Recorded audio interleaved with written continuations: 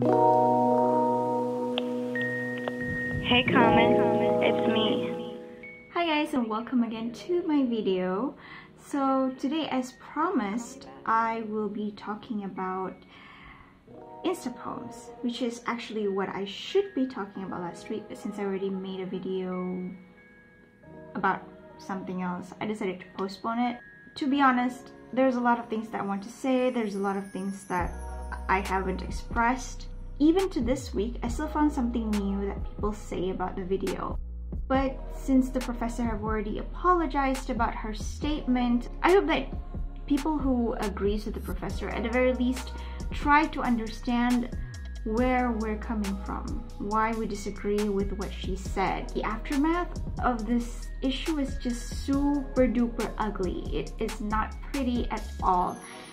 As a matter of fact, I have a friend that is even recently approached me about it and was like, hey, why are you so emotional about it? It's like, have you even watched the video? I was like, yeah, I watched the video. It's because I watched the video that I'm so pissed at this statement. I'm here not to talk about that. I'm here to talk about Insta poems.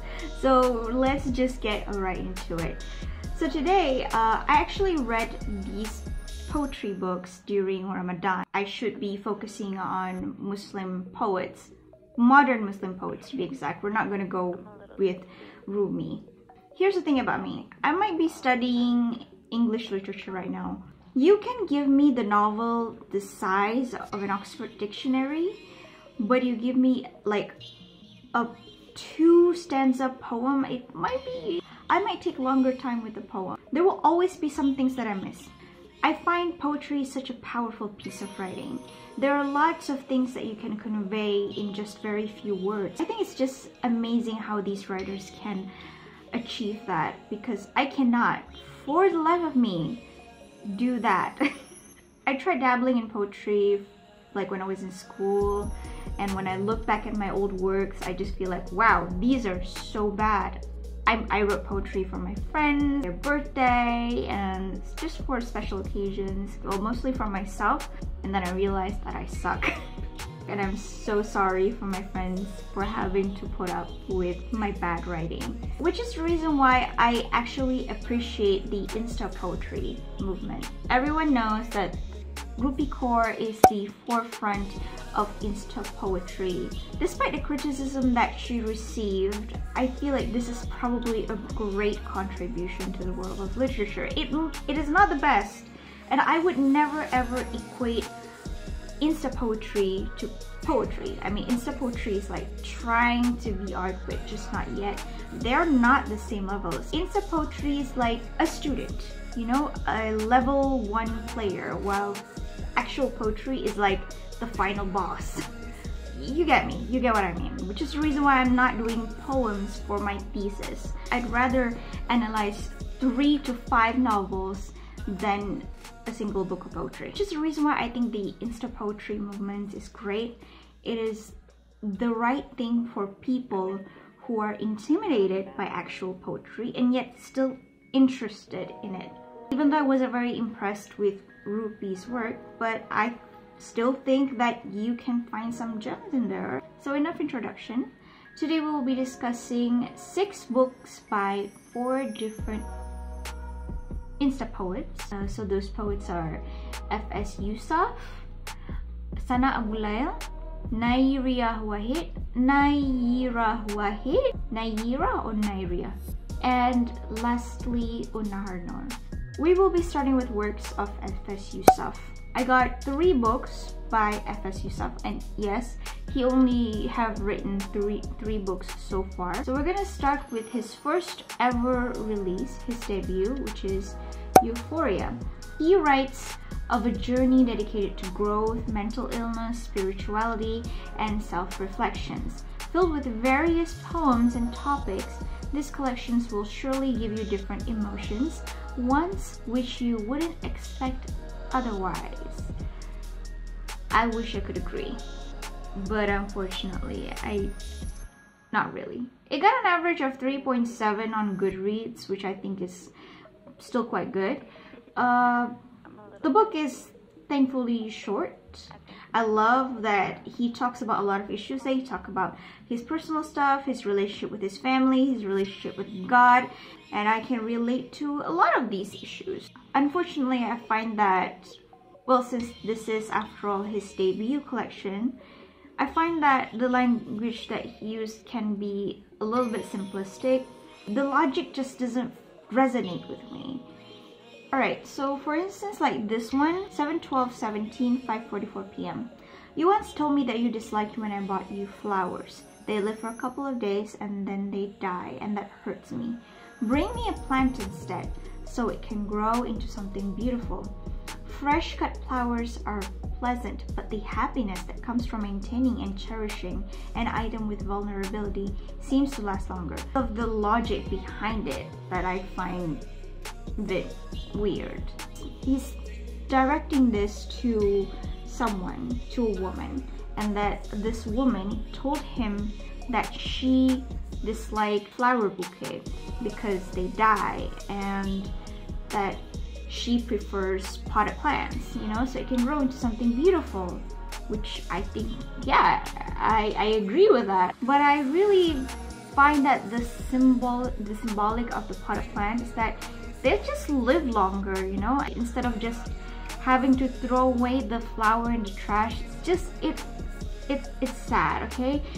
Fresh cut flowers are pleasant, but the happiness that comes from maintaining and cherishing an item with vulnerability seems to last longer. I disagree with this one highly because, I mean, like, sure, I am going to kill a bunch of flowers just so I can feel good about maintaining them. This one just, I don't know, leaves me with a bad taste. Let me know if you can actually decipher this better than I do, because I don't get it. I don't get why he's thinking this way. There are others also that made me feel like, okay, I cannot understand with the logic, but let's move on. All right, so another thing that I kind of feel weirded about is the way that the poetries are arranged. The poetries are not sorted by themes or by timelines or something. Like, for example, like, I think there's, I don't remember which collection that I read, but it was sorted according to, say, plants, according to like seeds. Okay, let's start with the seed, and then you grow and then you have the stalk, and then you have the buds, and then you have the flowers. So yeah, it is sorted like that. I find that really beautiful. With some also sorted by timeline, like say like childhood, adolescence, and adulthood, which is, well, it is pretty good. But well, I get it that his book is very short, but yet at the same time I can't help but feel like you could actually sort it out. At first I was thinking that way. After I finished reading it and processed it, I realized that he's not arranging it in a way that I thought he would, that I thought he should. He's actually arranging it in a way that forces me to reflect on his poems. Like, say, for example, there's this one poem called Growth. The act of an apology does not hold the power to instantly heal, but it gives enough momentum to start moving forward. The art of forgiveness. So then there's the other poem titled Forgiveness in the later parts. There are times when I wanted the worst for you, hoping you would understand. The roots of my thoughts. I needed you to feel the pain I held, but here I am, praying you never feel like I did. Hoping no one ever sees you like the way you saw me. I'm giving a lot of leeway for this. The criticism for Insta poems that they tend to be super duper lazy. As I progress further into the collection, I noticed that poems in the later parts of the books relate to poems in the earlier parts of the book. They're kind of paired together. It shows kind of a way of progression. You know, in a way, it's actually great. It's actually great that he's arranging this way. It's unexpected. It's like you can't just simply, you know, pick a section and like, okay, I'm going to read this section. No, you have to work your way into piecing the puzzle. I might suck at analyzing poem, but I can say this with utter certainty that I know when someone's trying. Right now, when I look at Euphoria, I just don't see him trying, at the very least the level of insta-poem should. He's talking about a lot of important issues here, like his personal relationship with his mother, his absent father, and then his girlfriend, and then his faith with God. I find those issues are still better than a lot of other people writing about daddy issues and stuff. Wait a minute. I'm hopeful, yes I am hopeful for today. A lot of these poems are not even poems. They're just like one statement, or maybe one or two statements that he split and then indented to make it look like a poem. For example, like this one called Detrimental. I will care for you in every possible way I can. But when your negativity starts to seep into my well-being, that is when I have to let go. It just feels like he's writing one or two sentences and he's like, wait, ta-da, poetry. My man, it doesn't work that way. Another thing that I find interesting is that there's this one poem that reminds me of another insta-poet's style. This one called Conform. Through abuse and hurt, I was taught to stay silent. My emotions were never to reach the surface. They were to remain in the depths of my being, for letting them out would be unlawful. Masculinity. It reminds me of the collection by Michaela Angemeer called When He Leaves You. Now, here's the thing about her poems is that she puts the title not at the top but at the bottom. You can consider the title as either the last line of the poem or the title of the poem itself, or sometimes both. It is an interesting way to make the title as part of the poem itself. It actually functions to end your poem. I mean, sometimes when you see titles of the poems mentioned in the poem itself, it's usually like as a passing moment. A lot of the poems from Michaela Angemeer is that she puts them at the end, and then it made you question yourself, like, is that the title? Because a lot of times they were italicized, or is it just serves as the final line of the prose. For example, like this one, baby, I've always felt a connection with the sea, but how is it that you summon an ocean between my legs without even touching me? Now, when she italicized the line without even touching me, well, I thought it's just like a way to emphasize that how the guy's effect on her is just really massive. Like, just by him probably looking at her and she's immediately like, I'm talking wop, wop, wop. At the very least, that's how I see it. Another example is, I clean my apartment before you come over, so you can't draw any conclusions from the mess. Don't open the closet doors. So you can say that, okay, she cleans her apartment, but it's not actually cleaning her apartment. She's just simply shoving all of the mess in the closet, you know, and she's like, wait, don't open the closet. Wait a minute. I'm hopeful, yes I am hopeful for today. Take this. Or, you know, you can still switch the line, don't open the closet, to the top for it to function as like the title. Don't Open the Closet by Michaela Angemeer. Now, back to the poem Conform. This is one of the things that I don't like about this collection, is that he explains what he's trying to say instead of letting his readers work. Part of the fun of reading poetry is that you as a reader get to decide what the poems actually mean. Well, not like fully decide, but you can decipher it yourself, and that's part of the fun, you know. If you explain to your readers what you're actually talking about, then you kind of take the fun away from them. Even if you remove the line masculinity, I can still tell that he's actually referring to masculinity. Through abuse and hurt, I was taught to stay silent. My emotions were never to reach the surface.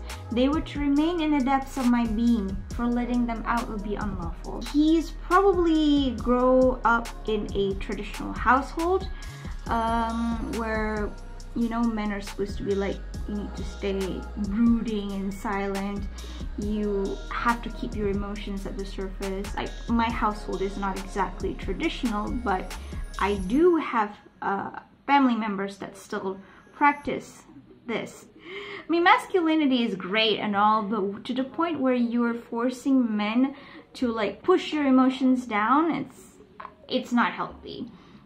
All right, so that's it for Euphoria. So now we're going to talk about his second book, which is significantly shorter, called Sincerely.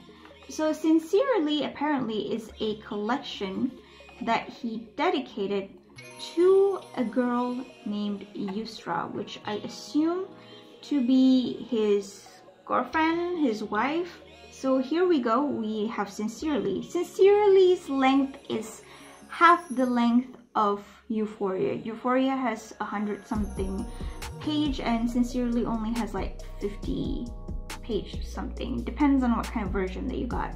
The whole collection is a love letter to this woman. That's very sweet and all, but I thank God that this is significantly shorter. The weakness of dedicating 50 love poems to someone and then put it in the collection and sell it is that they tend to sound repetitive. I was kind of zoning out.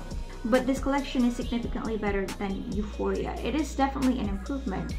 I have to applaud him for being able to improve himself in less than a year, because Euphoria was published in January of 2018 and Sincerely was published later that year. This is, after all, is his way of searching for a profound way to propose to his love.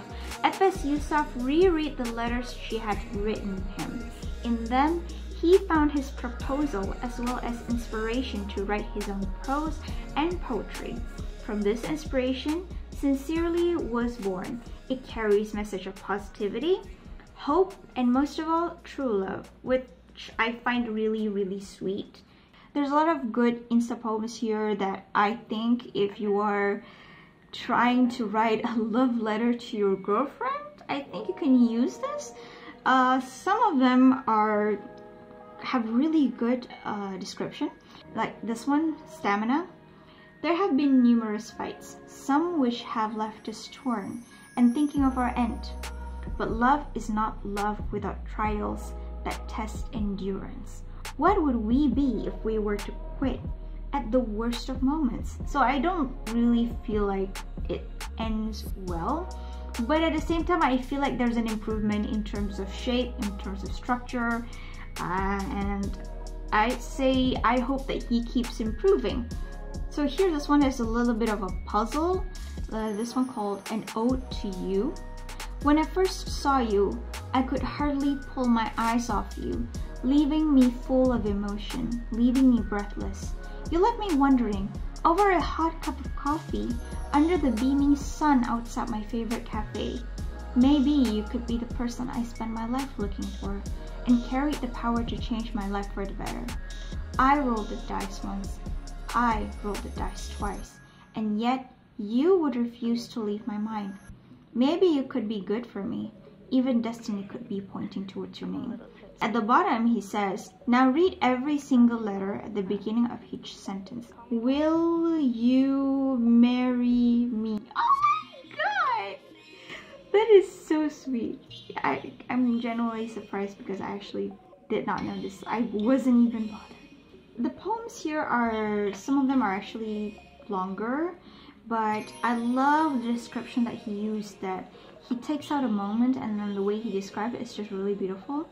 For example, September 7, 2015, skipping over the bridge, hands wide out, grey cardigan drifting in the wind, while I smiled behind you. Here I see someone I had been patient with. For a long time, not a bad patient, but a good patient. I saw our love blossom, like a rose in spring, firm, strong, and beautiful. My heart beat for you, every second and every day. You leaned on me, and we talked about our days, and what else we could accomplish. I felt your heart in sync with mine, and I never wanted to let go. Twirling hands in the air, dancing in the cool summer breeze, walking, talking, standing real close. I prayed this was something that will get stronger as time goes. I love like the use of love, the blossom, spring, the seasons, and the weather and the activities. I feel like it feels refreshing and liberating. I mean, again, I emphasize that this is not actually like poetry, but I see some potential in this one if only like he took the time to actually polish it a little bit more. I think that he could do this the way Edgar Allan Poe used to do this. Edgar Allan Poe actually wrote a poem to his lover. So yeah, this poem by Edgar Allan Poe is actually an acrostic poem, and where he hides the name of his lover from the letters. Like, you take out the first letter from the first line, and then the second letter from the second line, and so on and so forth. And I find that's really cool. I mean, it's not exactly rocket science, but I still think that it's good. So still, I wish that he could actually incorporate that instead of actually gives an actual instruction. Maybe what he should have done is just randomly capitalize the letters in each line, and then, you know, maybe she sent something off and then she's put together the piece of the puzzle. It just feels a bit more earned in comparison to this one, right? So that's the only complaint that I have about this book. Otherwise, I mean, it is a slight improvement to what he did in Euphoria. I'm kind of excited to what he's doing next. So now, Prayers of My Youth have the highest ratings yet, with the average of 4.39 stars. So in his third poetry collection, the maturing writer F.S. Yousaf displays some of his most powerful work in an autobiographical collection which revolves around spirituality, love, and finding oneself. Filled with longer poems, this is different from his previous works, as this one carries a story which others may struggle to tell. So I actually feel like impressed with this one. Well, it's still, for me, it's not like amazing, but it is definitely his latest and his best. I even give this one 4 stars. What's important is that he's improving. This one, he did something that he did not do in the first 2 books, which is he actually separates and divides the poem into stages of prayer. You know, I think that is really a good way for you to divide. However, I just find that the dividing, it doesn't feel like the poems within that section doesn't feel like it matches the supposed theme itself. So you have in the first section, which is ablution, which is what which is the act of washing oneself. The first poem, which is called maturation. Even though we had departed, I could never bring myself to wish bad upon you. I would pray endlessly, no matter how many pins and needles would puncture my skin, no matter how many tears would leave burns on my body, because even though it was all I could do, it would give me peace knowing some good had happened to you. Now, ablution is the first stage of prayer, and yet he talks about being mature. I was expecting something along the lines of like he's trying to learn, you know, about growing up, would go into the later stages of prayer.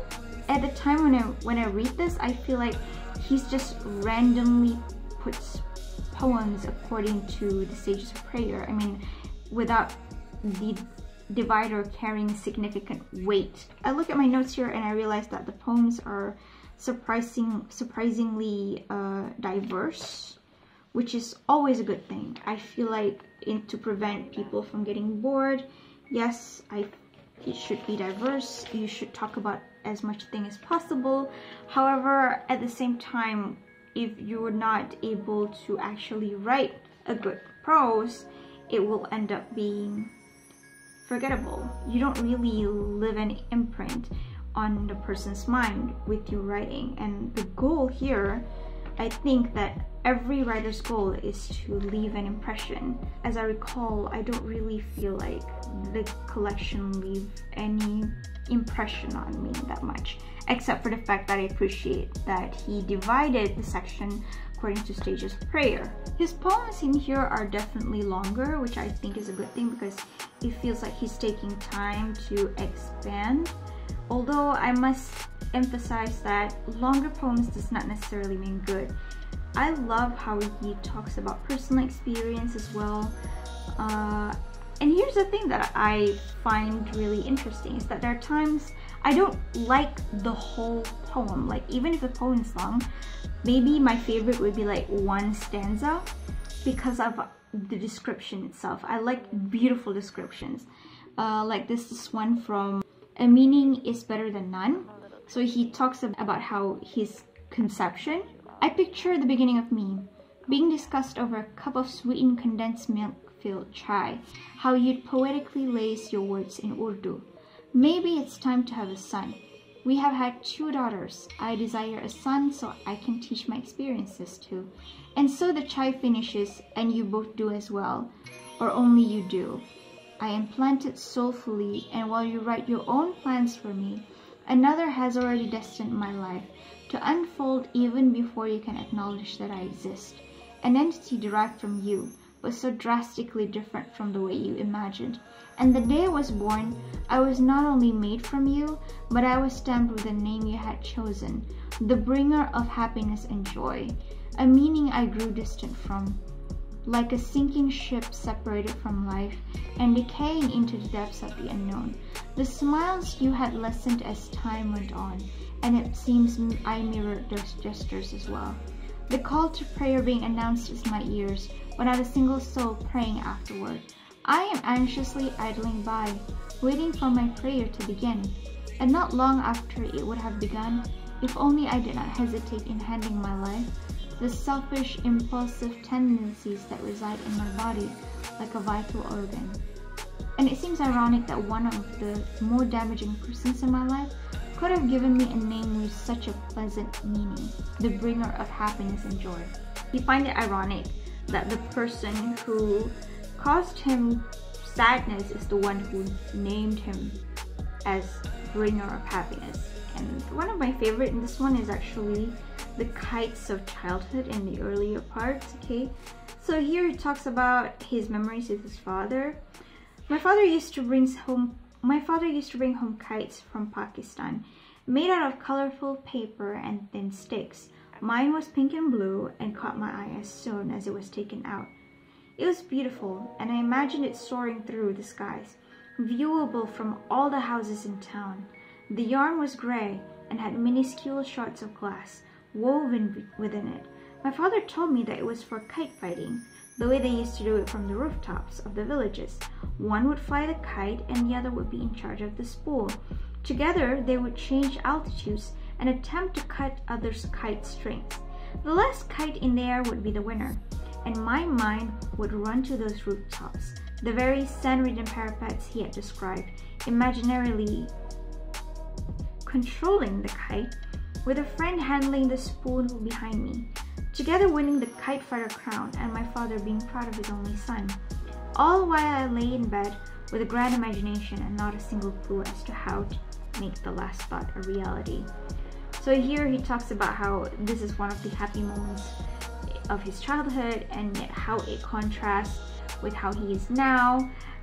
Yet at the same time, I cannot take my mind off the kite thing, and how, like, okay, I know about kite fighting, but I have no idea there were actually glass in the thread, and that because I used to fly kite when I was a kid, but it was just simply like flying the kite. It wasn't anything about winning or something. You just feel happy seeing that thing soar in the sky.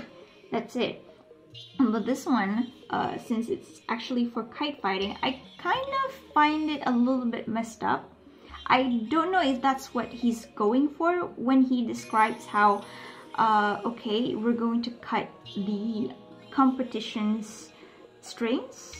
I don't know if that's the motive that he's going for, but I got a feeling that in a way that when he uses this motif, he's basically saying that in order to win the approval of his father, he has to become a winner, and by becoming a winner it means that he has to sabotage others' lives. I mean, not in a serious way, but in a way that he has to come out on top. I can't help but think that this is why his relationship with his father went south. He imagines winning the kite fighter crown, and yet it just remains in his imagination because his gentle soul probably disagrees with this practice. Yes, even though it's kite fighting, sure, like you're not killing a living thing, but at the same time, it's just that when I focus on the image of glass in the thread, I can't help but imagine and feel something that is negative there, if you get what I mean. This one is actually my other favorite, called Perched Sunflower Convertible. There is a bright yellow car that is perched on a building off the highway, watching all of its own come and go. That car, once which I stared at as a child, wondering when the day would come where I could hop on in its cockpit and drive off the ledge, freeing it from its captivity. A drive down an autumn-laden highway, leaves flurrying around the roofless car, hair mingling with the wind, and gentle kisses from a sweet lover. Autumn drove past many times. My eyes would stop seeing the car that I admired, only able to remember it when I was on the highway, wondering when I would come back to it. And one day I came back to that car, riddled with dust. The building it stayed perched on painted with graffiti. Parts of me knew I had to come to terms, that I was too late to liberate it, and parts of me ached as knowing the dream which I had kept hidden from the world as a child would never come to be. This is the one that I resonated the most, and I think this is my favorite of all three collections. I just find it really fascinating on how he relates to this really small childhood memory, you know, of your childhood imagination is thinking like, one day I'm going to drive that car, one day I'm going to free it. I think I had similar feelings as a child as well. You know, when you see something interesting, you feel like one day I'm gonna do this, I'm gonna do that. But then as you grow up and then like life occupies your attention, those things move to the back of your mind until one day you just see it again, and then you realize you've strayed so far from your childhood innocence and that amazing imaginations that you used to have, and then you started to miss it, you started to long for it. You don't think it as ridiculous. Sure, like at some point in your life, at some point you must think that, wow, it must be ridiculous for me to like imagine I could drive off the ledge with that car. But at the same time, you begin to think that, man, those were simpler times. For him, at the very least, that car is a symbol of his joy and his innocence as a kid, and then to see that it is now riddled with dust, to see that it is abandoned because he's grown. It's like seeing old toys, you know, it's like seeing your old childhood toys laying in dust and unused. Alright, so we have finally finished with FS Yousaf. Now we're going to move on to the next collection. We're gonna read collections by Sana Abuleil.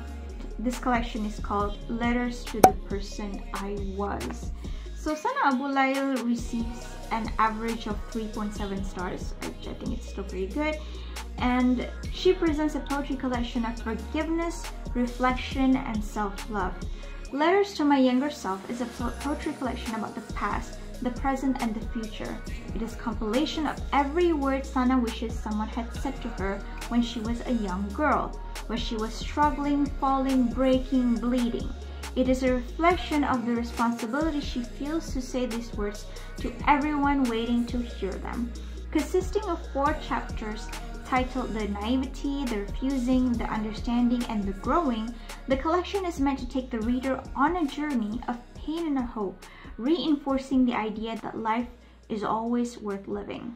I think that Letters to the Person I was not really my favorite, in a way that, not that I think the poetry collection is bad. So I write a pretty lengthy review on this. So apparently this book is about Sana blaming herself for terrible things that happened when she was a little girl.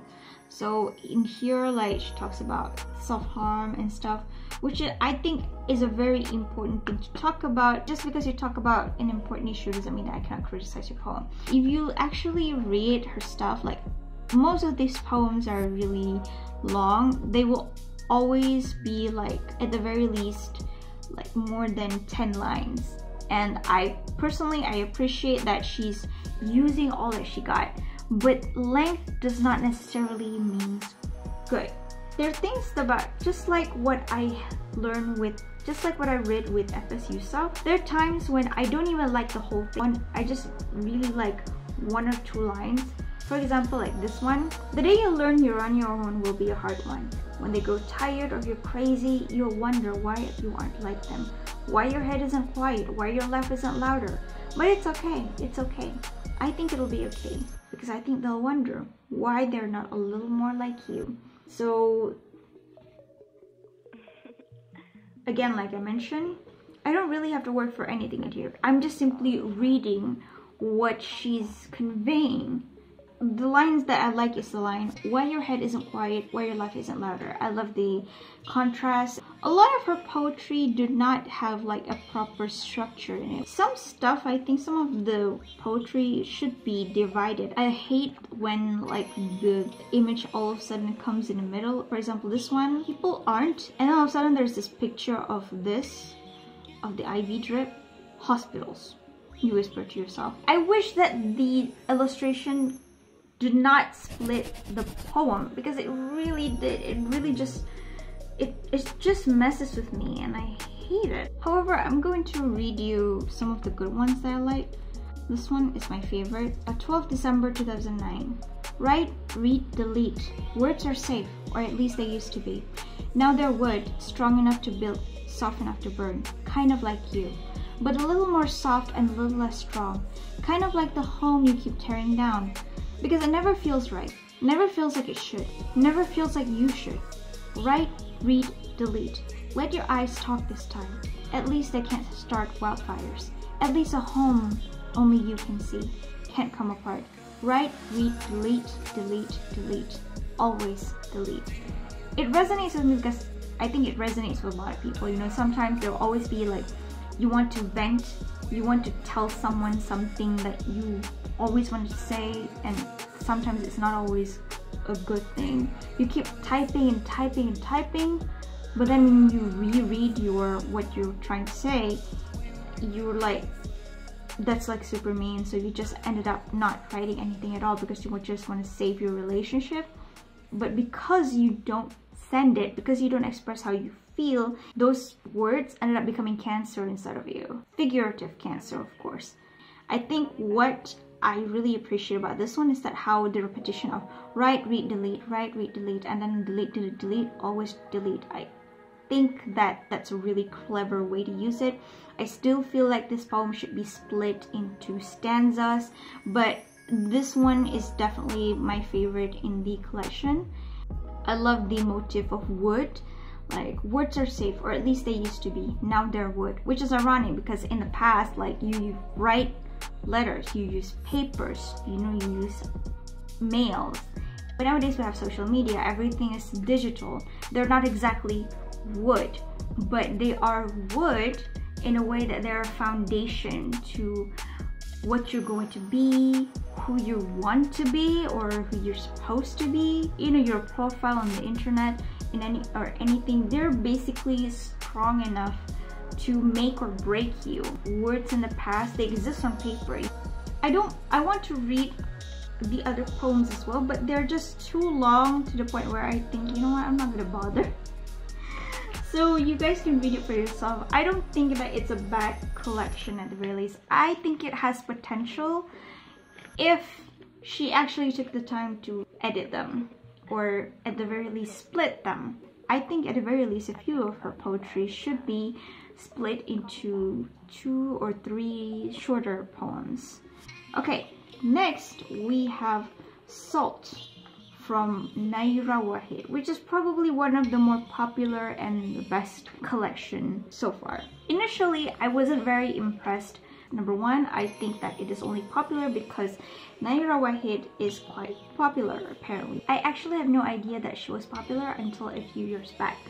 But then I think it was a few insta-poetry recommendation brought this to my attention, and I thought, well, you know, it looks interesting. Actually, the cover interests me because it is probably the simplest cover I've ever seen in my entire life. It has the average rating of 4.26, which I think is good. At first I wasn't impressed because the poems are short, like so short to the point where I think even by Insta Poems collection they're quite underwritten.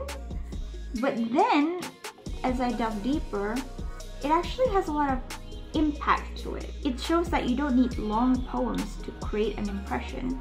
Like Sana Abuleil is overwriting, while Nayyirah Waheed might be underwriting at times, yet at the same time I just feel like she has a lot of great motifs in here. Like for example, this one. The rain in this room is low and thick and undressing my heart through the air. It's kind of way in the rain in this room, like wet. I'm talking wop, wop, wop. In fact, I actually highlighted a bunch of her poems.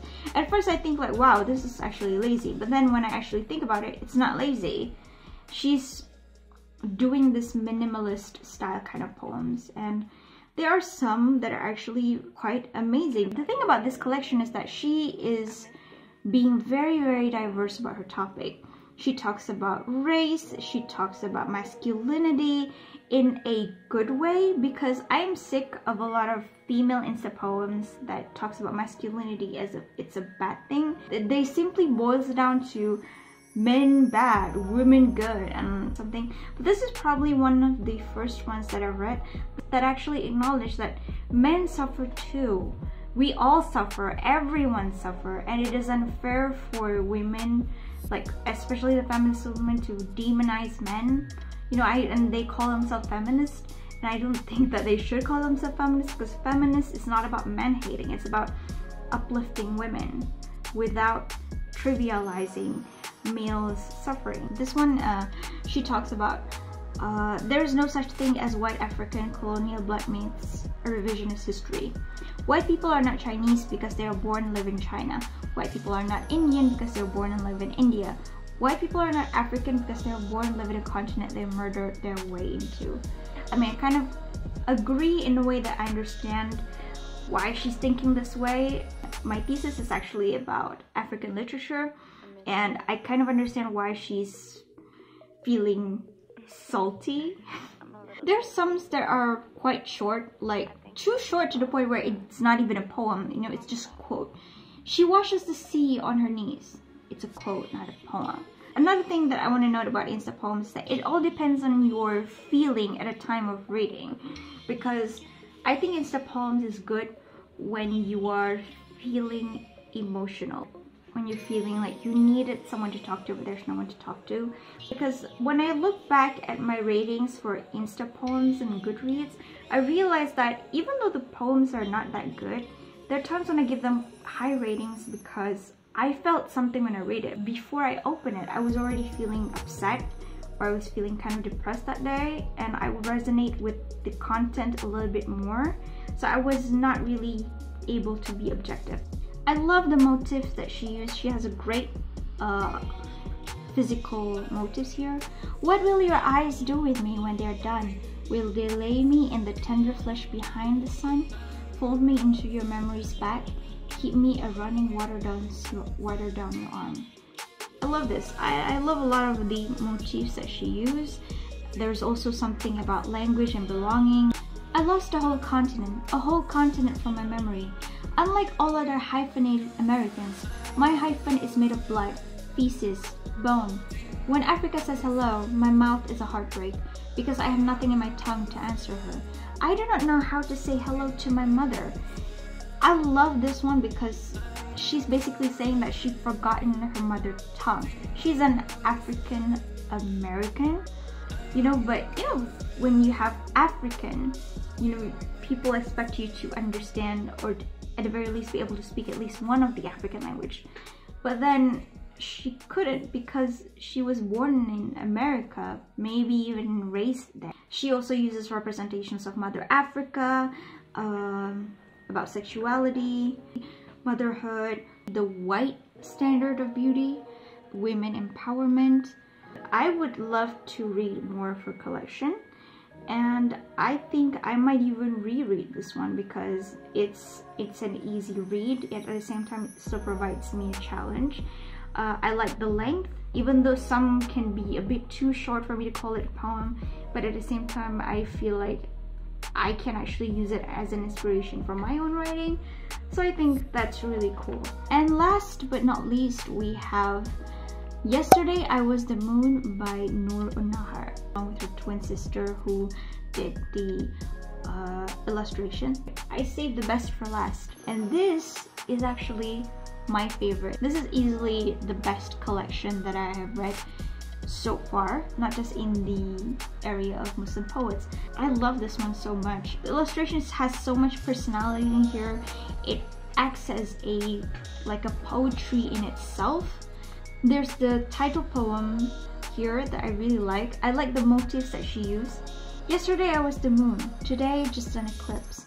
Something in me travels. Some days it's too dark, some days it's too light. I just love this collection.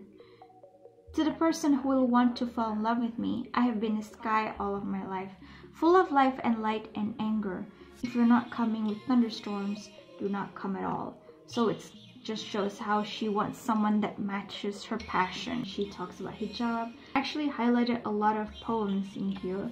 Like, she uses really interesting motifs of rise, of weather, of nature, and she talks about belonging as well. And I think that just like Nayyirah Waheed, she experiences like this feeling of diaspora. There's this one that I actually like just as much. So falling in love with cities is risky. They'll welcome you with spectacular sunsets and stunning skyscrapers and a skyline that lights up the whole sky. But when they're angry, they will burn themselves down to fuel a riot that'll run loose on the streets. They will remind you that if you love a city with its lights on, you will have to love it even when it's on fire. I love how she refers to that. Cities can be energetic, but at the same time very chaotic. She loves the city that she's in, but at the same time she doesn't like it when it's get ugly, when the people inside gets ugly. I think this one has a lot of potential if she talks more about this. I know that it might get a little bit political, but I think it's worth a try. I actually want to read some more of her stuff. So I think that is all for this video. I think I've recorded this long enough, so I would highly recommend you to check out the last two that I have discussed, which is Salt and Yesterday I Was the Moon. I think they're really great.